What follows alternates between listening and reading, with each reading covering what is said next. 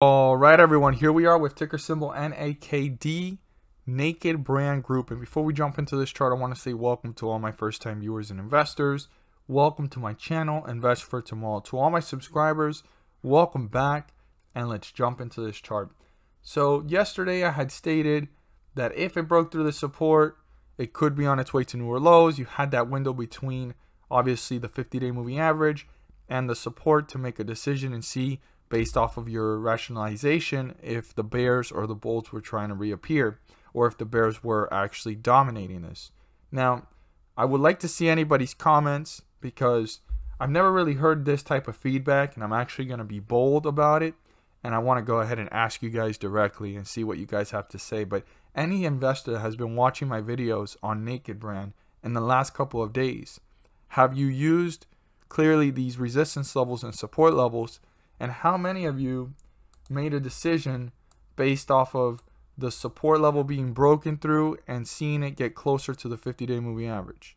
I would love to see your guys' input there and insight and see what it is that you guys have to say. I mean, it's pretty bold of me to say this. I've never really asked this, but I just want to get some feedback. I mean, how many of you guys saw this as a good resource and something that was helpful to have a stop loss or take profits before it fell, or take a smaller loss than you could have taken due to the fact that you knew where the support was, you knew where the resistance was, you knew where the 50-day moving average was, and you made a decision.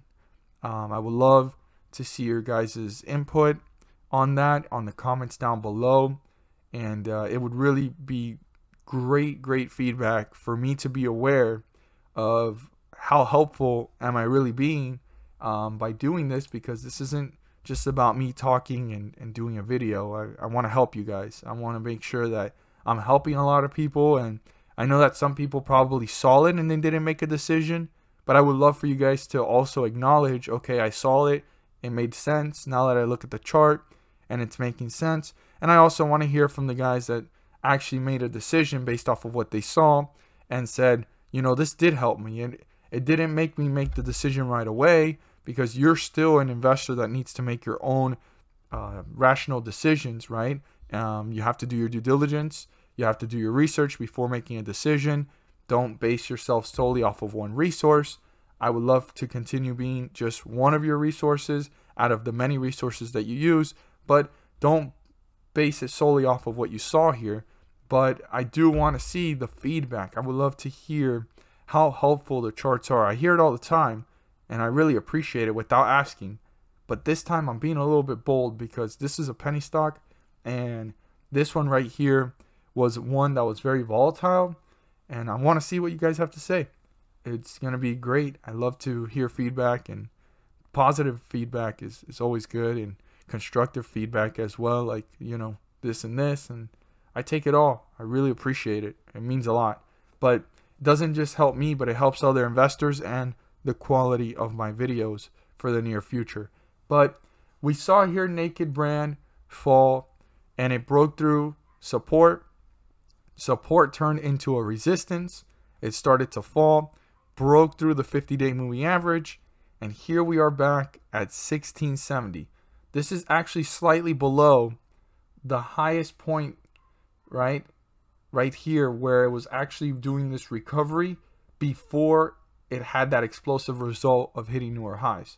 So we're basically leveled off here at about $17. I mean, excuse me, 17 cents. 17 cents, and it broke through that. It's sitting at 1670, and we're below the 50-day moving average.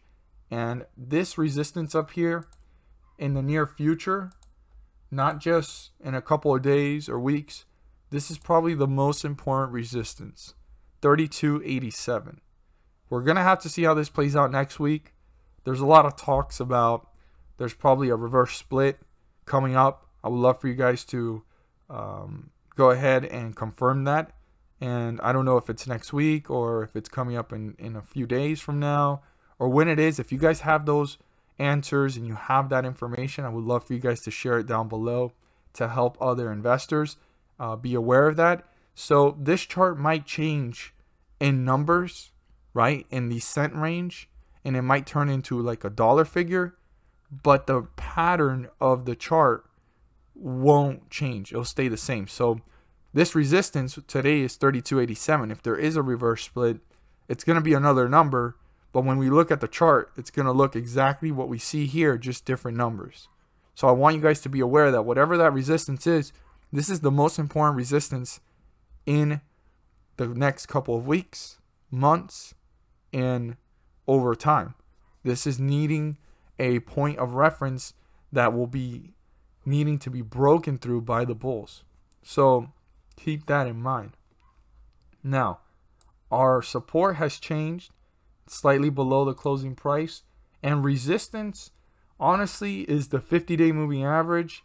But if I had to pick out of this whole bearish run, I would say one of the hardest times where the bulls were trying to reappear, and you can see this, right? Based off the chart, this was a hard dip, and this was a slight pickup, and then it started to fall.